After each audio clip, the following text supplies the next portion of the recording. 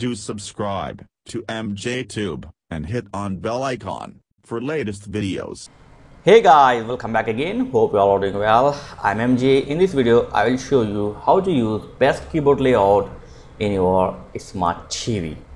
So you need to download a simple app in your TV. You can use your Apptite TV, or if you have Google Play Store, so then go to Google Play Store, download and install this simple app called G Keyboard, the Google keyboard. Download and install this one to your TV. So the Qwerty keyboard layout available for your any smart TV, okay? And now go to your TV setting, then language and input, and change the default keyboard to G keyboard like this. Okay, it's simple.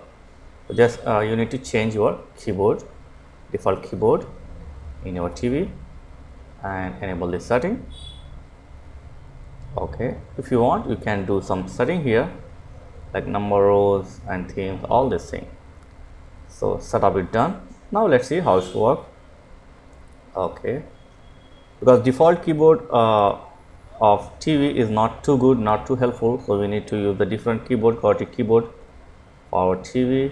Oh yeah, as you can see here, I got the one of the best keyboard layout for my TV. Is easy to type. We got emojis, we have a lot of option here.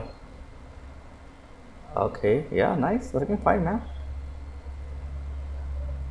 So if you want, you can do a lot of setting to this keyboard. Yeah,